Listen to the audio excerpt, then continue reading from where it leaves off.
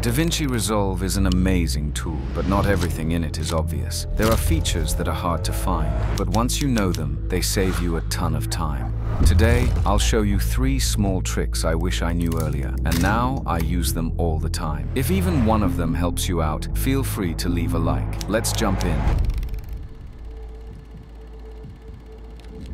Motion blur in Fusion can slow things down so much, it just kills your editing flow. I used to manually disable motion blur in every single node and then re-enable it before rendering, but I'd often forget one. I'd only realize after the render that something was missing motion blur. Then came the pain. Going back, finding the mistake, fixing it, rendering again. Total waste of time. Luckily, there's a better way. Not many people know this, but you don't need to turn off motion blur in every node. Just right-click on the bar under the viewer and uncheck motion blur in the drop-down menu. Boom! Motion blur is gone from the preview, but it stays in the final render.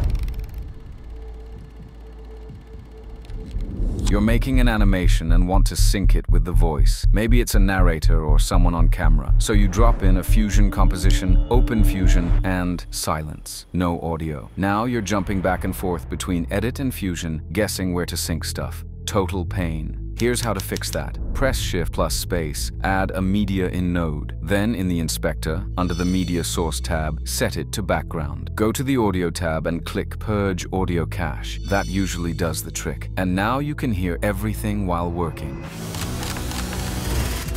If you're working in DaVinci Resolve and want to save time when creating animated text, check out my custom presets. They work right out of the box, are easy to customize, and if you use the code YT10, you'll get 10% off. Link in the description.